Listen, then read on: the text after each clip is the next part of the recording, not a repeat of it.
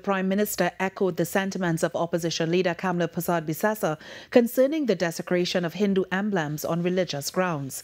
At today's post-cabinet media briefing, Dr. Rowley answered a question, noting that the opposition leader was correct when she made a statement denouncing the point of view of some that the recent attacks on Hindu temples were the result of religious intolerance. Dr. Rowley went on to say that other religions have also been affected in the same way. On this occasion, I think the opposition leader is quite correct in saying that we ought not to take that instance and say it is something against Hindus. And the proof is that other religions have had criminals who have gone to places of worship. You all may recall Father Harvey in St. Joseph.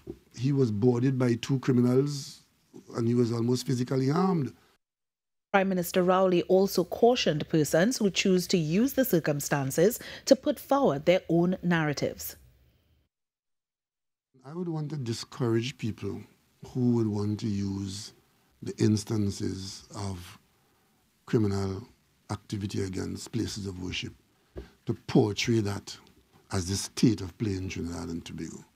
One can overplay one's hands or can have agendas which are not